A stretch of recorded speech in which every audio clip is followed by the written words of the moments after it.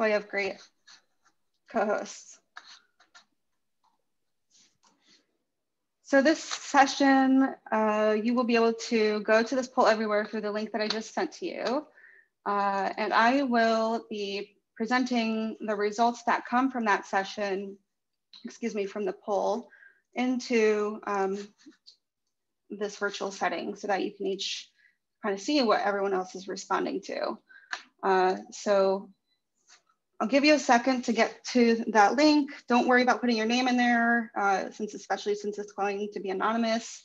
The first question we are going to be asking you is to just share a couple of words about how you're feeling today. And they don't necessarily have to reflect one another, even if they're contradicting, that's fine.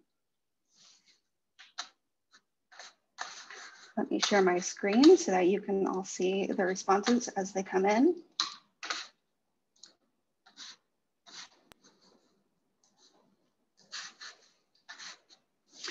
We've got some folks who are tired and excited, fatigued, grateful, uncertain. Yes, I mean, we're definitely in times these days where all of these can happen at once.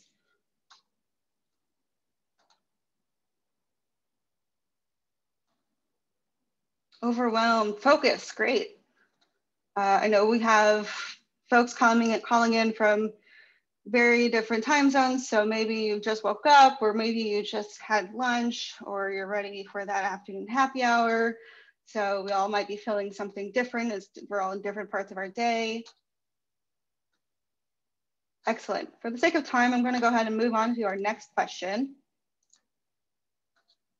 And that is, how has your Sea Grant program developed a DEI, which is Diversity, Equity, and Inclusion, or a JEDI committee, which is Justice, Equity, Diversity, and Inclusion Committee?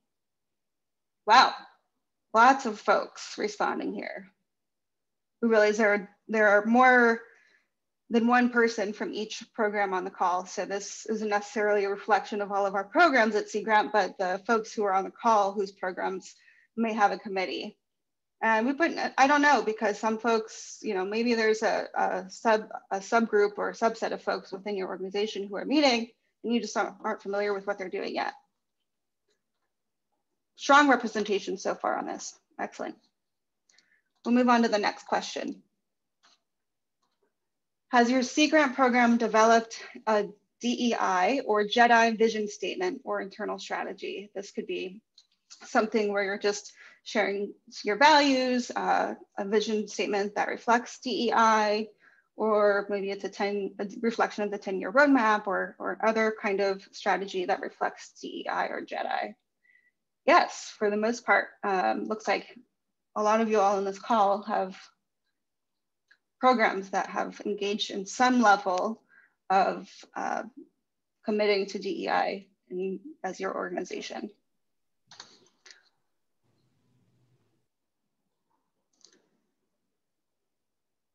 Okay, so we are not going to be using this question just yet, but we have this open here.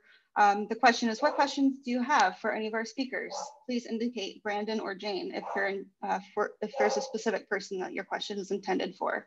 As we have a couple of different speakers today, we have some breaks in between that we will be asking our speakers some of the questions that you put into this box. This is the space where you can share your questions anonymously rather than through the chat box on Zoom. If you have any questions, please do send me a message in chat, and I'm happy to help navigate either the poll everywhere or Zoom, or find somebody else. But this time I'm going to pass it on to Mona.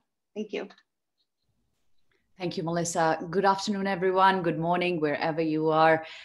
Before I introduce the speakers, I just wanted to briefly acknowledge all the hard work of Carolyn Foley from Illinois Indiana Sea Grant, who's been helping us with just about everything. So big lift, Carolyn. Thank you so much for everything.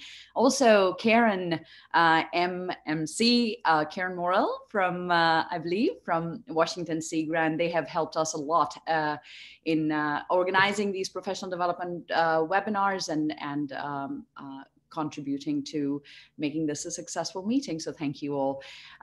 It is my honor today to introduce our keynote speaker, Dr. Brandon Jones. Dr. Brandon Jones is the Program Director for the Education and Diversity Programs at the NSF Geosciences Directorate. Brandon is also the board member of American Geophysical Union. He is if you haven't voted already, he is running for the president-elect position with American Geophysical Union. He's also a member of the Dean's Advisory Committee for the University of Delaware's College of Earth, Ocean, and Environment. Also a board member for the Environment Leadership program. And in addition to Brandon, we also have Dr. Jane Harrison. Jane is a North Carolina Sea Grants Coastal Economic Specialist, and she's also the co-lead for our Sea Grants Community of Practice, JEDI Community of Practice, or DEI Community of Practice, as we've been calling it. So without further ado, let me switch and hand it over to Brandon. Brandon, please take it away, and most welcome. Thank you so much. Thank you, Mona and Sarah and all those who organized, Melissa for the music moving into this session.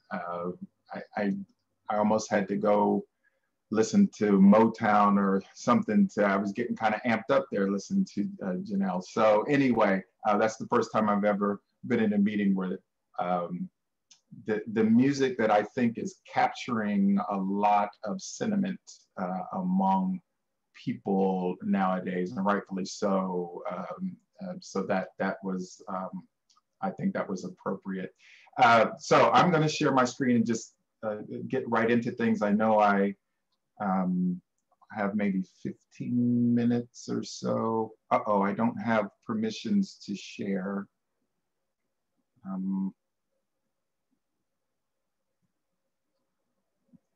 I will need that. So let me know. Just set you as co-host, so you should be able to share now. Thanks. Okay, yes, thank you. All right, and please let me know when you see. Is that showing up? All right, thank you. Here's the title, Science Does Not Conduct Itself, so who's conducting? And let me move this over. So what we'll try to do today is just go through some information, some thoughts of mine, but also some data and perhaps some framing that will help us figure out how to move forward in this space that is all kinds of acronyms, but it's this really sense of belonging that is important. So I want to start with, not that everyone knows who that is on the right, and not that Darwin is my favorite scientist, but I do recognize his humanity as far as being conflicted on some of his theories as he matured in his scientific career and observations and things of that nature. And so in The Descent of Man, in his last chapter, in the last few chapters, he really gets into some social science perspectives that show the conflict that he had as it relates to what he wrote earlier in The Descent of Man, when he talks about certain groups of people that he observed around the world and how he felt about them, which wasn't always in a positive light. But this quote here, he begins in the last chapter of Descent of Man to talk about morality. He talks about sympathy, and he talks about them being traits that are necessary for humans. And in that context of traits being passed on for the necessity and the survival of a species. And so I highlight out of the quote, this first phrase or clause: a moral being is one who is capable of reflecting on his past actions and their motives, of approving of some and disapproving of others. Okay, and that is a distinction that he puts forward, and certainly says that humans have this capability, while in his observation, animals or the lower animals don't. So I want us to keep that in mind about morality as we're moving forward in this discussion on JEDI.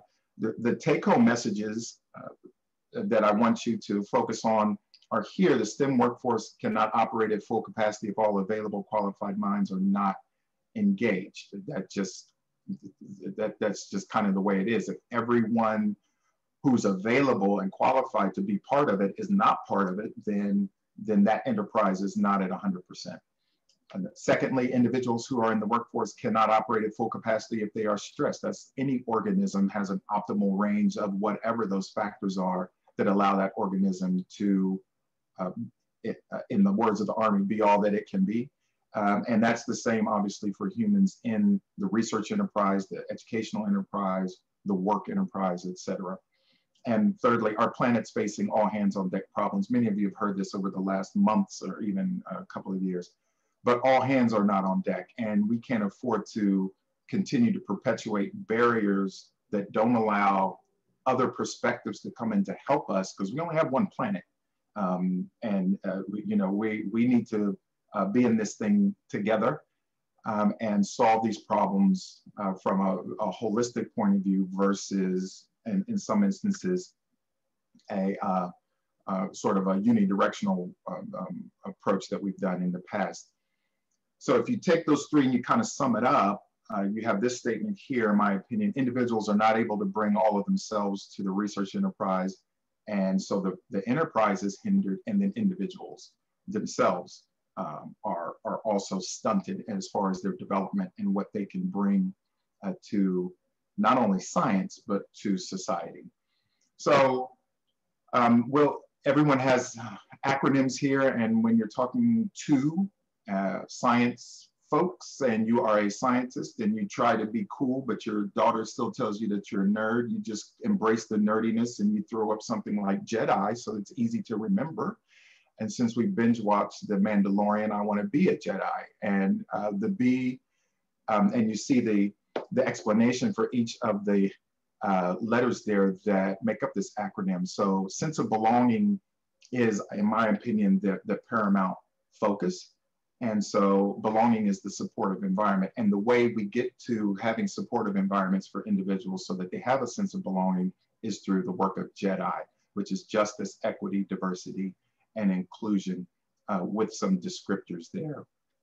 And so often, and we'll get into this in a couple of slides, in a few slides, diversity has been the catch-all term, but we want to make sure that everyone is aware that diversity has its own meaning and it has its own place in this work, but there's so much more to what these efforts should entail, and very encouraged from the Poll Everywhere survey at the beginning of this session to see that many Sea Grant programs have developed statements and are moving forward on some very intentional actions as it pertains to JEDI issues. When we're talking about JEDI, at least from my vantage point, we're talking about multiple perspectives. We're talking about how you value those perspectives. When we're having conversations in this Earth system science space, ocean sciences, atmospheric, what have you, you look at the spheres here, and this is where a lot of training and education and research preparation is focused. It's been on lithosphere, bio, cryo, atmosphere, and hydrosphere. So studying the Earth systems. And not too much focus, at least in what we refer to as the geosciences at NSF, on the anthrosphere. What is the human impact on these systems, and where do humans fit in these systems? And we need to study humans because science is a social enterprise. Okay, as the title says, science doesn't conduct itself, research does not conduct itself. And the best research is done with teams and collaborations and partnerships, and you have to develop relationships. And so it's all about that social part that we're emphasizing when we are talking about JEDI. When we're talking about JEDI and we're really real about what we are discussing and want to do, we're going to run into some uncomfortable truths, and we have to confront them head on. So one of the best musicals ever, in my opinion, is Hamilton. And one of the great songs that came from that is Immigrant, well, it was part of a song, Immigrants, We Get the Job Done. Okay. Now, That was the mindset at the beginning of the United States, part of the mindset, I should say. And it still trails through many of the policies and even in today in some of the ideologies that have been put forward politically in states and at the federal level. That if you're an immigrant, you come to the US, you work hard, the system is there for you, you put your work in, you do what you're supposed to do, you follow the rules, you pick yourself up by the bootstraps, you have grit, you have determination, etc. if you're an immigrant. But we can't just gloss over the fact that there were hundreds of millions of people that were already here. They weren't immigrants, Native Americans, indigenous, and that includes Mexican Americans and Puerto Ricans and other groups. They weren't immigrants. And we certainly are aware of and can't gloss over the fact that Africans were kidnapped and brought here. So they weren't voluntarily, they didn't voluntarily immigrate here. So when those policies were set forth to create the country, these people were not, they were not that wasn't the group of people that the Constitution and other policies were designed for. And it just so happens that it's these groups of people that we still have an issue with as far as recruiting, retaining, supporting, mentoring, training, et cetera, not just in science as you see here, not just in the geosciences on this graph, but in society, period. So we just have to step back and look at that. It's not about those groups of people, those individuals. In the case of geosciences, over 40 years, we've had all kinds of upfront work for internships and REUs and high school programs and trying to recruit undergrads into our programs and things of that nature from different racial and ethnic groups. And many of you have seen this, this graph from this paper in 2018. And this is focusing on in the academy, the number of PhDs in those groups has remained flat over the last 40 years. Okay, even with all of that upfront work to recruit people in. And so we have to step back and say, okay, what's going on here that the retention is so low as they're moving up through the system, bachelor's, master's, PhDs, at least in academia, that we're not retaining or not getting a return on the investment that we're putting in upfront. And so if we go back to 1972, this was the first national conference on minority participation in the earth sciences and mineral engineering. So this was really solid earth, but it was sponsored by the Department of the Interior and Colorado School of Mines. So this was 1972 that there was a recognition both by the federal government and academia that something intentional needed to be done for the recruitment and retention of underrepresented folks in what we call the geosciences. So we're talking about half a century's worth of work here, and we still are having issues. So we have to be critical as scientists. We have to be critical about what it is that's not working. If we have assumptions about the WHO that is conducting scientific research, then those assumptions will move through everything that we try to create for as far as programs and hiring and position descriptions, et cetera. Okay, so in this book, The Loudest Duck, the author draws a comparison between a US or a Western adage, which you see over there on the right-hand side, that says the squeaky wheel gets the grease. We know that when we've heard it. Okay, you got to speak up, you got to have your place at the table, you got to be seen, you got to be heard. That's very Western.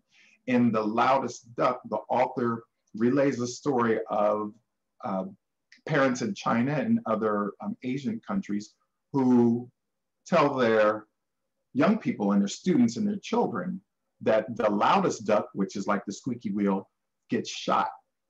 They don't get the grease, they don't get the resources. You're not supposed to be putting yourself out there. So when we're collaborating with colleagues from other cultures, and not just international, but within the US, we have to have an awareness that They're different. They're not like us. They weren't raised like us. They have different norms.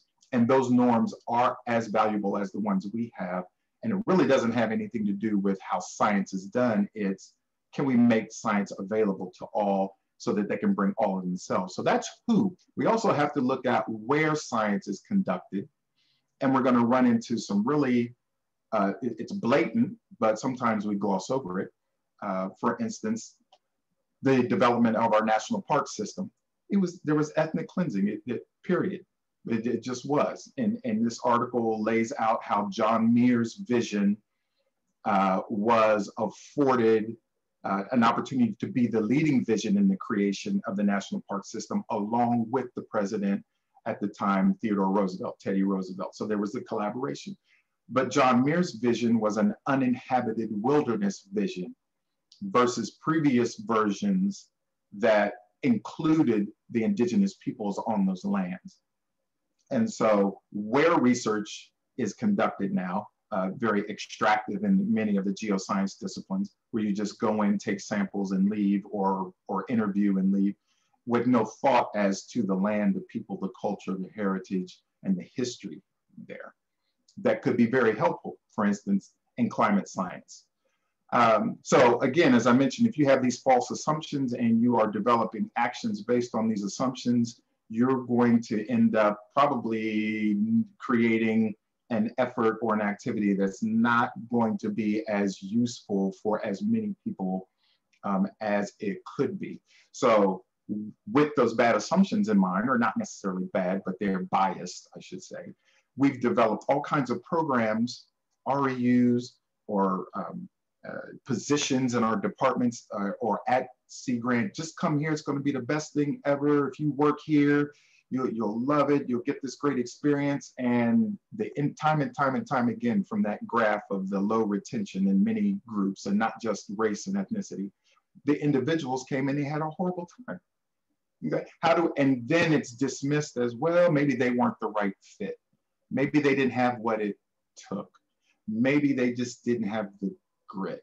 Well, we tried. All of those kinds of things and the statements that we make reflect the assumptions and not really the critical analysis that we need to have on what about the environment that maybe made one fish sick, but over the last 40 to 50 years has made a whole lot of fish sick. So once you get to the point where every time a fish enters your system, it gets sick, you can't keep talking about how the fish are the problem. Okay, the water is the problem. And because the water is the problem and it's impacting humans who conduct the science, we need the experts along with us to help us deal with that. So I'm running out of time. I'm going to speed up a little bit. We need social scientists in the room, which means scientists have to get, traditional natural and physical scientists have to get over their bias of working with social scientists. And to that end, NSF has a program now, some of you are aware of it, called Golden, Geoscience Opportunities for Leadership and Diversity, expanding the network, where this program focuses not on the early career, not on the undergrads or the graduates or the postdocs, but focuses on the leaders, the faculty, deans, chairs, heads, what's going on in the environments, the managers, the supervisors, directors, et cetera. And what do those individuals need in those leadership positions to create welcoming environments and cultures so that the individuals that are being socialized into those positions can thrive, okay? So we're rounding this back out to Darwin, the highlighted language at the bottom of another quote he had, where he says, you know, once an individual realizes that maybe they haven't done what they were supposed to and some bad decisions were made, they resolve to act differently for the future. And that's what gives us a conscience. And that's where we are today. So some considerations, and I'm going to move quickly through these. Mentoring and allyship, many of you are aware of that. There's been a lot of discussion and scholarship on those. Of course, those are important. The asset language versus deficit, I touched on this. It's not the individuals that are at risk. These are are qualified individuals that are put in risky situations. So that's just an example of how we can, I should say, flip asset discussions, flip deficit discussions and frame them as assets. There's been a lot of scholarship, as I mentioned, in this, particularly in the geosciences as it relates to efforts with the social scientists and others in increasing equity and justice and diversity and inclusion. And so I would encourage you to take a look at this recent volume in this journal. We also have to look at that bias impacts everything that we do. Not that it's bad or good, but if it's used in a way that filters people in the most time, then it is used as a bad thing. And that includes hiring, awards, appointments, tenure and promotion, recruitment, and everything else. We have to recognize that. We have to recognize there are multiple ways of knowing, just not the Western approach.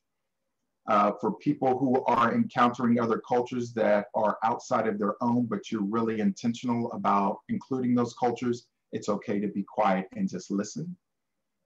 And there's a whole lot of others, but I knew I needed to stop there, so I will stop there. So we have time for the other speaker and Q&A and discussion. So thank you so much.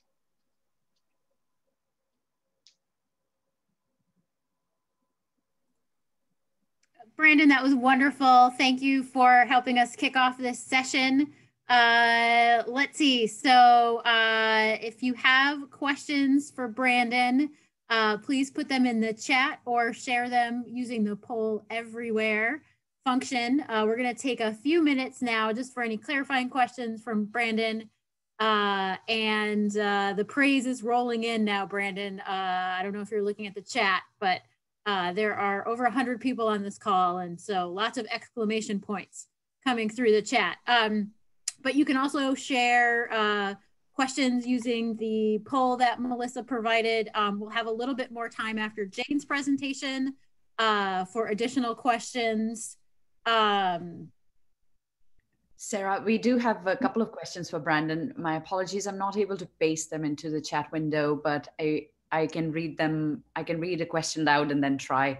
So the first question to you, Brandon, is I would love to hear from both speakers or either about ideas or best practices for recruiting diverse student and faculty researchers and grant applicants, as opposed to in hiring for Sea Grant internal positions.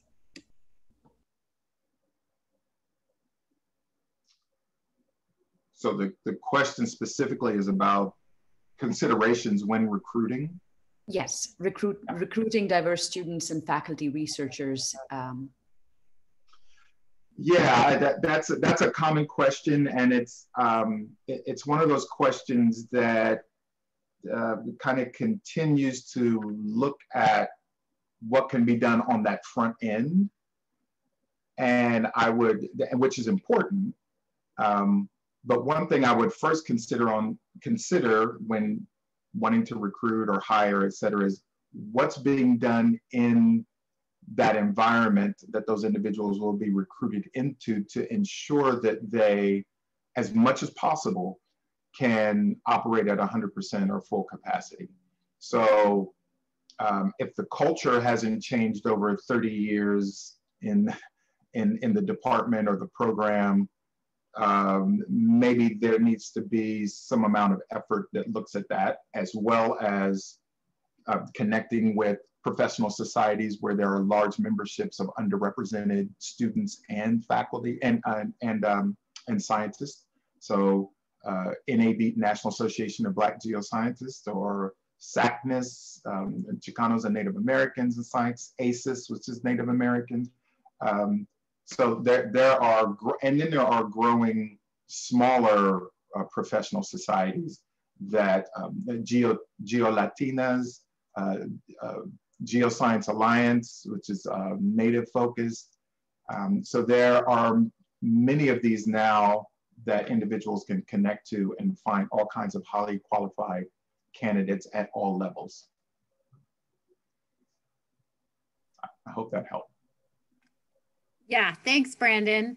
Let's see, there's been a couple of questions entered. I want to ask this one in particular. Someone is asking, can you please elaborate on the Golden program? How does it engage leaders, and suggestions for other fields to engage in similar types of work? Yeah, good question. So Gold, it started out as Gold that came about after a recognition of a longstanding program in NSF called OEDG, which was Opportunities for Enhancing Diversity in the Geosciences. And that was front end focused, teachers, high school, undergrad, et cetera, on that recruitment piece and preparation. We found as we were kind of doing an analysis of that program after 10, 12 years or so, that the teams of researchers or the individual PIs that were really successful with those programs, they had qualities that the other teams did not. And we wanted to figure out how could we identify those qualities and then maybe design curriculum or training or workshops to get that information out across the federal government, academia, et cetera, so that people could start to think about at the leadership level, at the gatekeeper level, at the supervisor level, what do those individuals need as far as professional development, so that they are, since they're in the positions for hiring and recruiting and creating culture, what do they need to ensure that the culture is welcoming? So that's a little bit more about Gold. It's academic focused now. It's still kind of in its early phases at NSF. We just made 18 awards this past late summer, and they can be found. I could share that information with Sarah and Mona later, and they can get it out to the whole group, so you can kind of take a look at that. Great, thanks, Brandon. Let's see, I'm gonna ask this one final question before we move on to our next speaker. This is more of a thinker, so if you're feeling like you want more time, maybe we can bring this question back up. So Jane, you're sort of thinking about this too, but this might be a question that comes back around. The question is, how does one evaluate the state of the immediate environment, the working environment? You know, you talked a lot about the toxic environment, and so what are some ways that we can assess that? Yeah, I'll offer one thing off the top of my head, but I would have to think more about it. So as I mentioned, the social scientists and social being a large umbrella, but there are people out there that have the expertise in organizational management and organizational climate and all of those kinds of things that I would encourage you to reach out to. There may be some on your campus. In your some larger institutions have whole centers or departments that do that. Maybe in the College of Education or so, there may be some folks in there that have that expertise. So you'll have to be encouraged to look outside of your normal circle for the expertise that you want to be applied there. Excellent. Thanks for that thought, Brandon. And yeah, you can continue. That one definitely might require a little additional brain power. So I think we're ready to move to our next speaker. Mona, would you like to do the honors? And thank you, Brandon. Much appreciated. Don't go anywhere. We'll have more questions for you. Fantastic. Jane, take it away. Jane, the wiser, the better, the more appropriate one of us. I think I introduced Jane already. She's a coastal economist specialist with North Carolina Sea Grant, and is also the co-lead for the Diversity, Equity, Inclusion Community of Practice with Sea Grant. So Jane, please take it away. Sorry, I had a brain fart there. Thanks, Mona. Lovely introduction. None of it is true. So good to see you all. Great to be here today. And thank you so much, Brandon, for joining us. We really appreciate your being here, your expertise, and any external support and thoughts we get on these topics I find really valuable as we move forward. I just want to go over a little bit of where we've been as a network on some of these issues. So I'm just going to provide some recent Sea Grant history. And, this is not all encompassing. It's my general understanding of what we've been up to working on DEI and JEDI and how we've been trying to become Jedis. First, I do want to acknowledge I do live in the traditional territory of the Tuscarora people. So I'm here in this red star, also known as Raleigh, North Carolina. I'm very grateful to work in the coastal areas of the state. So all these areas next to the blue are also the traditional territories of many other indigenous groups, groups that many still inhabit these areas. So Croatan, the Waccamaw, the Lumbee. And I just want to say that, I'm really grateful for their stewardship. And I think all those really that come before us, they help to pave our future. So I hope we can kind of continue in that lineage. So what have we been up to? I want to just get you thinking about warm soup. I know this has been a hard month for some of us, and I like to put on a pot of soup when things seem tough. So what have we been throwing together in our pot when it comes to DEI? A few elements. So one of the ingredients that we really started with, this was a great base in my opinion, was the DEI community of practice. This group started in 2016.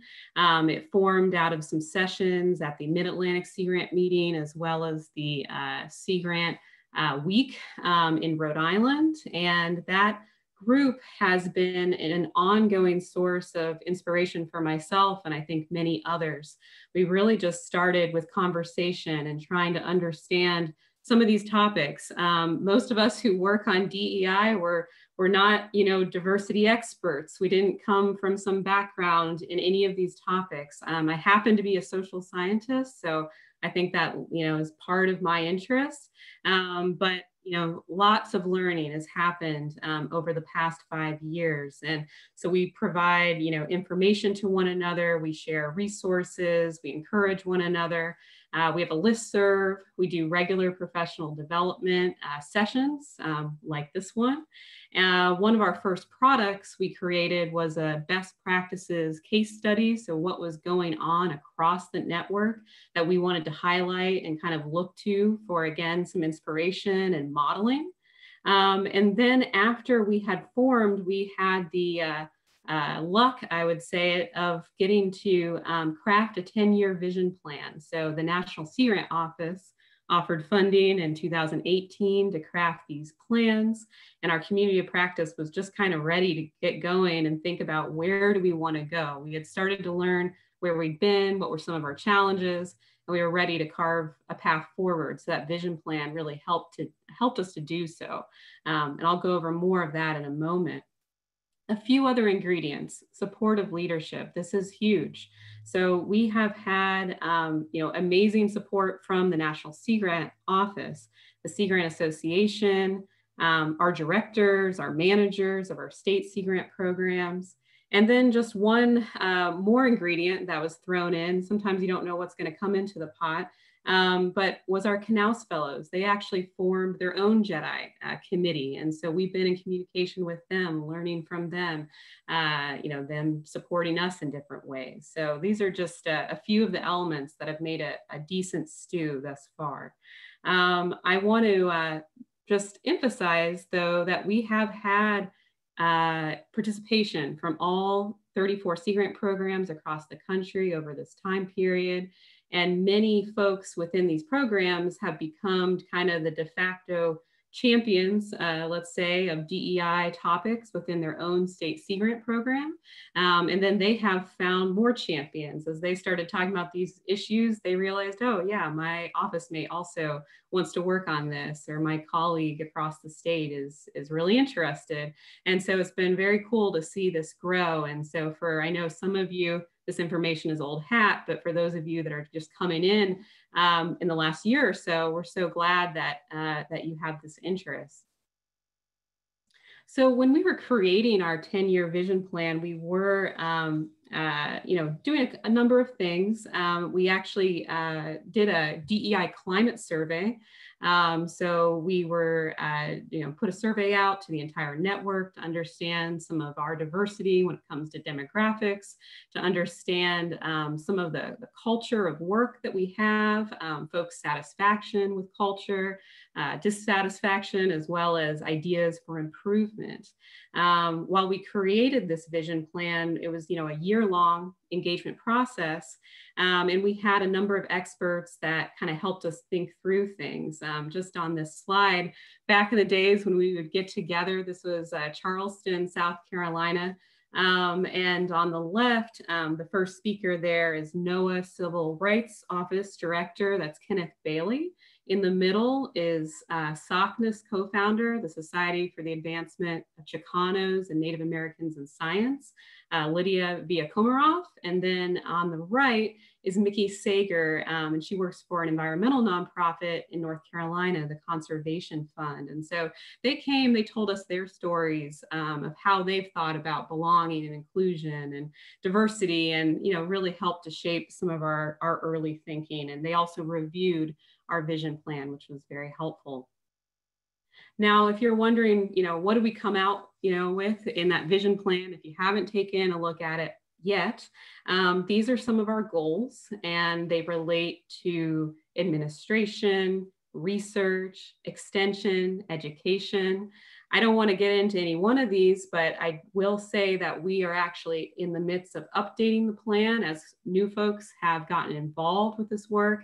They've really brought some excellent ideas to our attention for how to, really kind of further develop our ideas here. So you'll see some edits and some updates coming out possibly this winter 2021. But this is, kind of a starting point that a lot of Sea Grant programs will use to look at this vision plan and think through, okay, what is it that we want to do? What makes sense, in our state? And one of the examples of, I'd say, a result from this work is we have formed the Community Engaged Internship Program for undergraduate students. I would guess most of you are somewhat familiar with this, but I know only a few programs have participated so far. We had our first cohort of undergraduate students participate in 2020 in the summer, so a virtual remote experience. These are paid internships for students from under-resourced, underrepresented, and Indigenous communities. And one of the real aims here is to broaden participation in coastal, ocean, and marine sciences. There are a couple links here that maybe one of my co-hosts can put in the chat. If you're just looking for general information about the program, check out our webpage. If you want more detailed, what we call our frequently asked questions, the many emails that Mona and I and others get wondering how this program works, please check out this new facts document. We have a wonderful internship coordination committee that has kind of crafted those responses. And this is just an example of one of our interns who was funded by Michigan Sea Grant.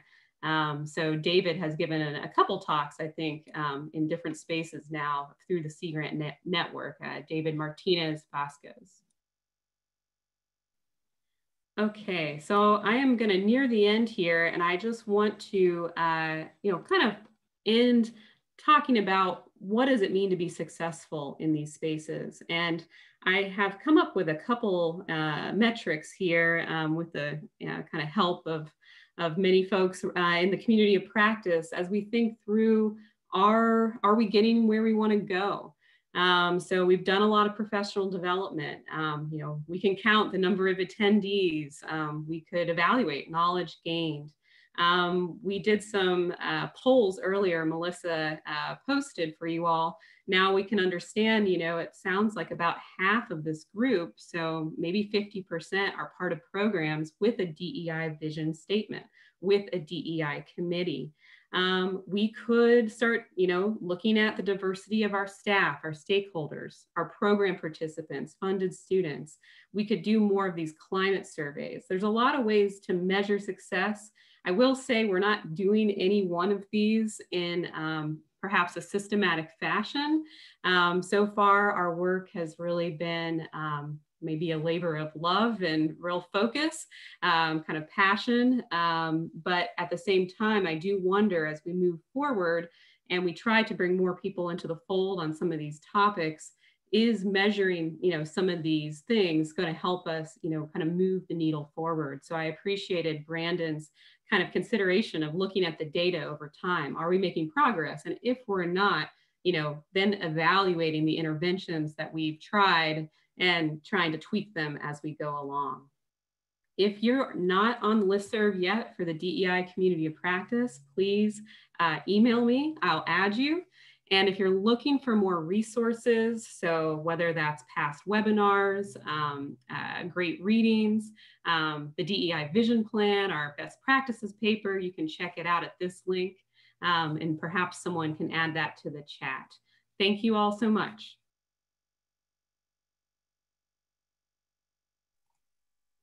Thank you, Jane. That was a wonderful overview of Sea Grant's DEI efforts. And also your timing was exquisite. So we're going to start with some questions specific to you and your presentation. But if folks have other questions for Brandon as well as Jane, we'll have a few extra minutes to maybe return to some of the more thought-provoking questions. But feel free to add additional ones in the chat or via the link provided through the poll. Okay, so Jane, let's see. So this question, I love the way this was asked. The asker says, you can't rush a good stew. So wondering, you did a really nice job at the end talking about the benchmarks and what gets measured gets done. So I guess a way to ask this question is, with the revisioning of the DEI plan, are there any, are you guys thinking about, is there an intent to add some metrics as some benchmarks in that new plan? Mona, I might ask you to jump in on this one as well. I think one of the challenges, when we come up with a national plan is that not all of the, state Sea Grant programs are going to be at the same point, looking to achieve the exact same goals. And so thus far, we haven't put those kinds of detailed metrics together.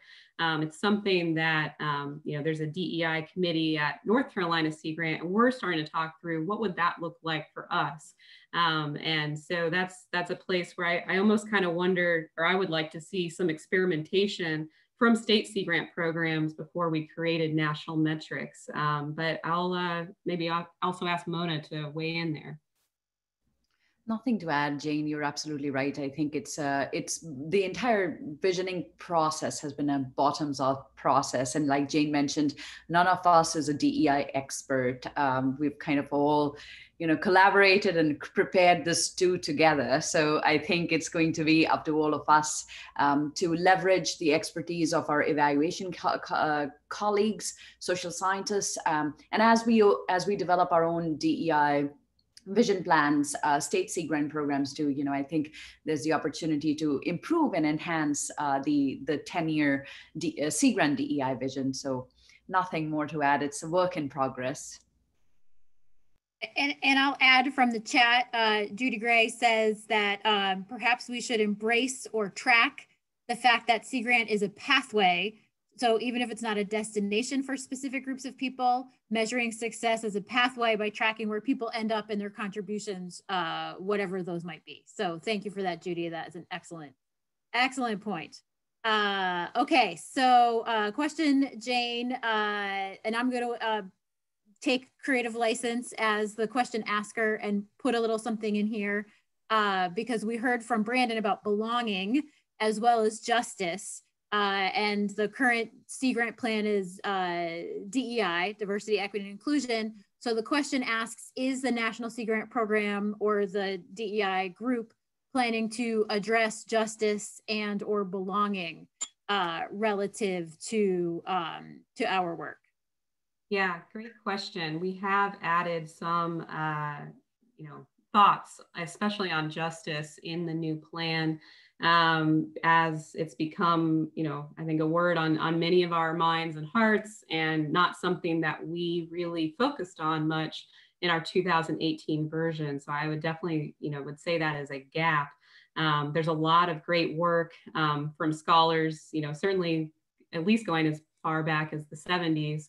And we've looked to, how does the EPA define, for example, environmental justice or injustice? And I think justice really is very well connected to equity. And so that access to resources. And so we're kind of, parsing through, what's the language to use. In my own opinion is that, Sea Grant programs, we can't necessarily, create a just world or, recreate the world. But we can be, again, kind of that pathway or facilitator towards more just opportunities for the communities that we work in. One way that we originally described some of our DEI goals related to extension work is everyone having a voice in the room.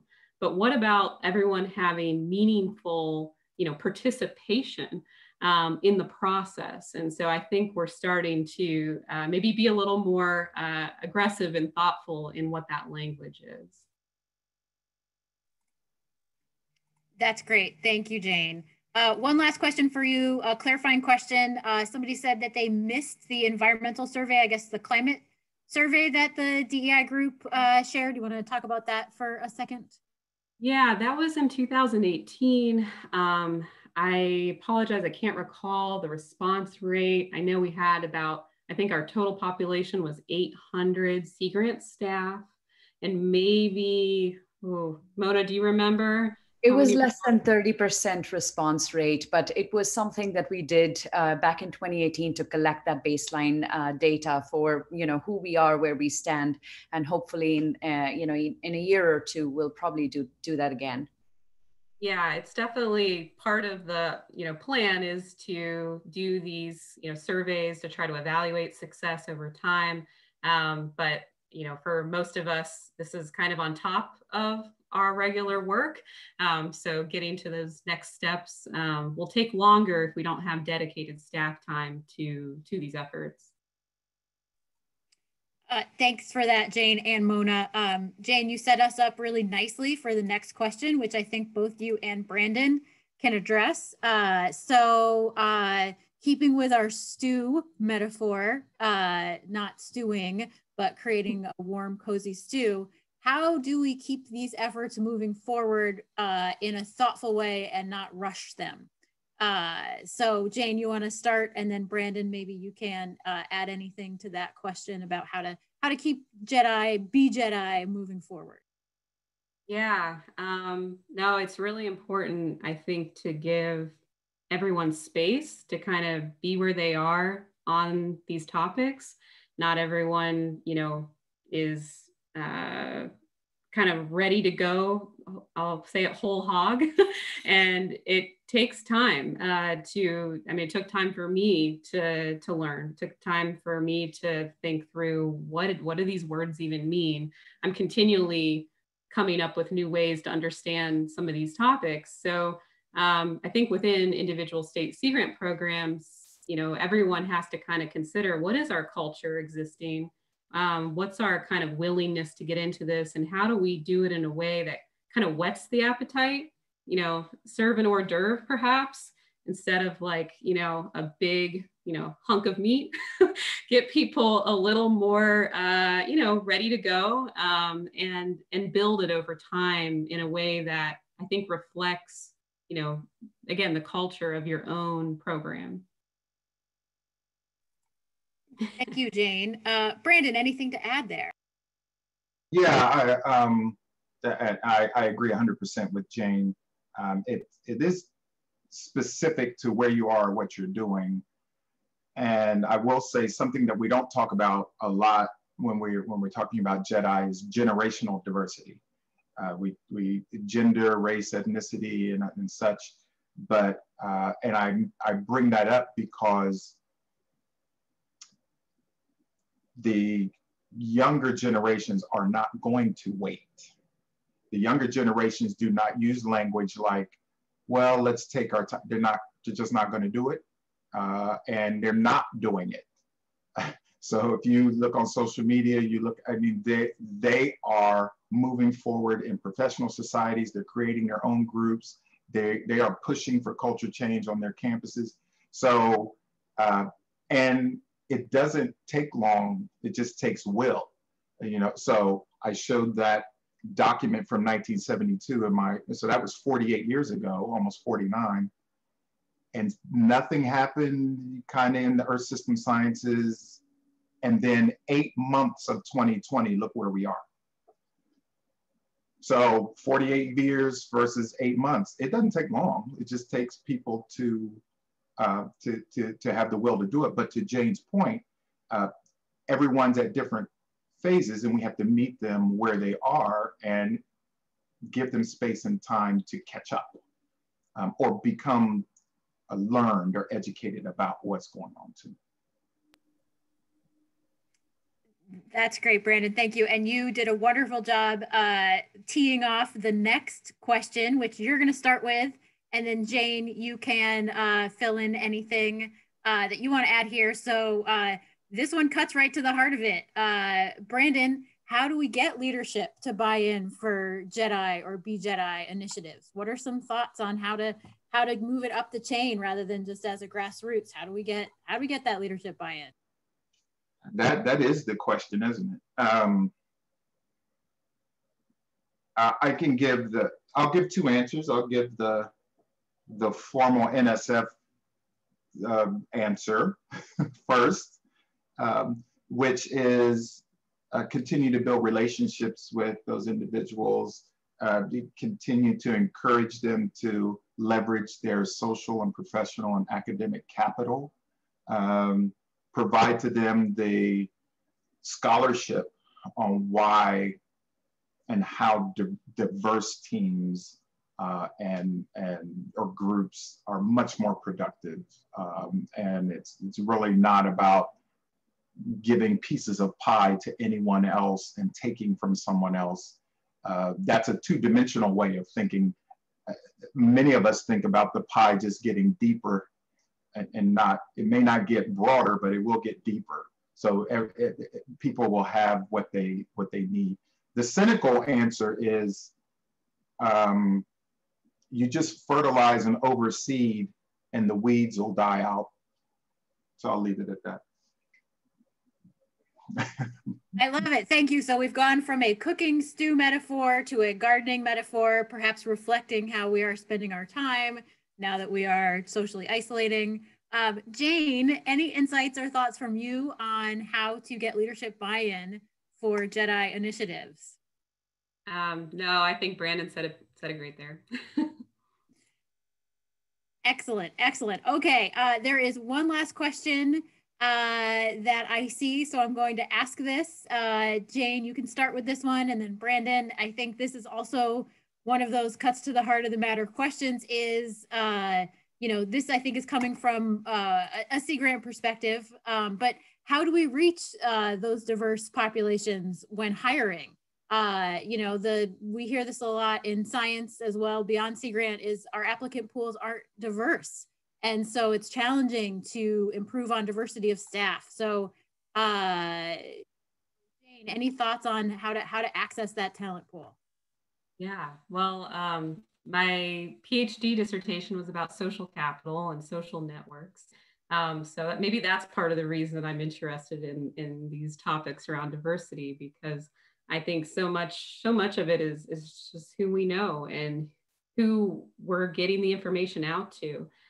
If we put out our, opportunities in our standard channels, we'll get what we've been getting. We'll get the same applicant pool year after year. If we don't have any relationships with organizations that represent, people of color, underrepresented groups, underserved groups, well, they probably won't know about us. So I think it just goes back to the basics. Sea Grant, we really, I think one of our great strengths are the authentic, meaningful, you know, sustained relationships that we have with coastal communities. And so I think we have to do just a little bit of reflection of which communities do we have those relationships with, and which have we systematically not built. And for those where we haven't built, you know, we have to put some resources and time there. And with a little bit of what we already know how to do, relationship building, I think we'll get there relatively fast. Thank you, Jane. Brandon gave you a plus 1,000 on your comment. Anything additional to add here, Brandon? I'll leave with another metaphor since I'm in that frame right now. I'm not going to go to San Francisco Bay and look for blue crabs. So if I want blue crabs, I got to go where they are. But Jane said it much more delicately and diplomatically than I did. If we're advertising those opportunities in the same channels and not, to use her exact words, and not having or connecting to those groups or organizations where there might be a broader swath of individuals involved, then you're, as Jane said, we're going to continue to get what we get. So. Excellent. Thank you, Brandon. Thank you, Jane. Comment in the chat saying thank you for the metaphor about fertilizing to eliminate weeds, Brandon. It's an apt image, and that we should be actively fertilizing. So I guess that's what happens to the stew, right? Then it becomes the fertilizer, all the stuff that you don't actually put in the pot, you put in your compost. Anyway, this gardening metaphor is getting out of hand. So this officially concludes the panel presentation section of this session. I'm going to turn it over to Melissa, who is going to give you all the instructions for our next stage, but it does include a brief break. So please remember to come back after the break. And Melissa will tell you what we're doing at that stage. Thank you, Sarah. Thank you so much, Brandon and Jane, for your presentations. They were really great. I, really learned a lot in those aspects, especially considering, we're at Washington Sea Grant really reflecting on where we are with our journey, and we've definitely got some tools from this discussion. So thank you so much. Please don't go too far. We're not going to take that long of a break. We really want you to stick around and participate in these discussions. We really only need a couple minutes to kind of make sure everyone gets to where they are meant to be.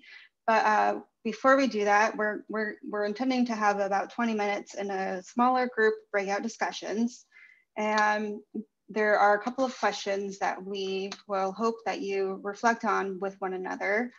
The folks who have been facilitating, moderating thus far will serve as kind of float folks. So we will kind of, jump in and out as just to offer any kinds of support that you may need while you're in these small group discussions, particularly because we have so many folks online, we aren't able to assign facilitators with each of them. So we hope that within your group of 4 or 5, you can take an opportunity to select somebody in your group who can serve as that facilitator. And we wanted to remind you of a couple of agreements that Sarah had sent out when she sent information about the Zoom, because we want to be mindful about the space we're creating in these small group discussions. So these are, that there's a facilitator role, and that's to ensure that the goals and objectives of your conversation are accomplished, and that everyone gets a chance to participate in a meaningful way, really reflecting on something that Jane mentioned earlier. The pass agreement, if you wish to not respond to a question, please feel free to just say pass or pass for now. We have the confidentiality agreement, which is I'll only speak on my own experience outside of this session. And I will not tell what anyone else in the group has said, even in a disguised way. The personal speaking agreement, which is I will speak personally all the way through. That is for myself and not for other individuals present or absent or for any group. And then finally, the time limit agreement. I will stick strictly to the time limits, making sure that all of us have equal time for speaking and listening. This discussion is 20 minutes total, so please use your comments accordingly to that. So these groups will be randomized. We will share the questions in the chat box with you once we get into our breakout groups, excuse me. But we will start off with questions around how does your Sea Grant program institutionalize these concepts of JEDI and DEI? And what are you doing to help develop and deepen your own DEI learning? Finally, the last piece here is that we really want everyone to have an opportunity to kind of share any key takeaways or topics that they wish were covered today, but they want to learn more about. If you go back to that poll everywhere link that we sent earlier, I think Sarah or somebody else will put that back into the chat. There's a question there for you to anonymously submit either throughout the breakout groups or after the breakout group. Any responses you have to what is one key takeaway that you learned or an additional question that you have from your breakout group discussion. I know there's a lot of information. Again, we're here to help out as needed. So we will take a couple of minutes just to get to our groups, and let's see, coming back at 1:30 collectively, just for a brief close of the session. Thank you all.